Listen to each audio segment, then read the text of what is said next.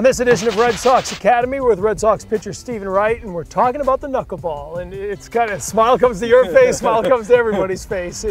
We watched Tim Wakefield for so many years, and just how do you throw this pitch that is a mystery to the rest of the world? For me, I throw with no seams. I'm like in the middle of the seams. I know Dickey and Wake and some of the other guys are right in the horseshoe. But for me, it's, I start with no seams, and then I really try to keep my wrist locked.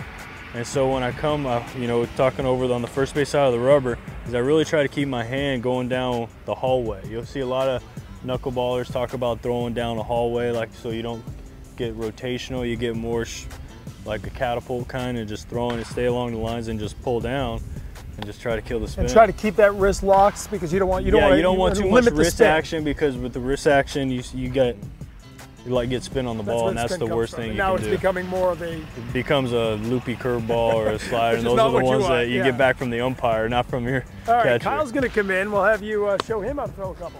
All right. So basically what I try to do is I try to stay like I'm down the tunnel. And so when I lift, I come straight down.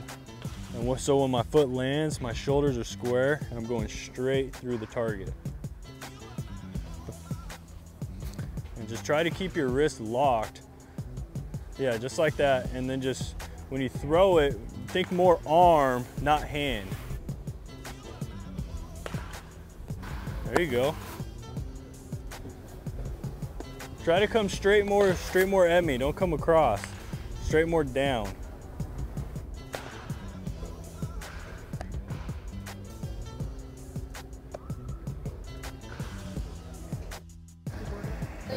Yeah, no problem, man, anytime.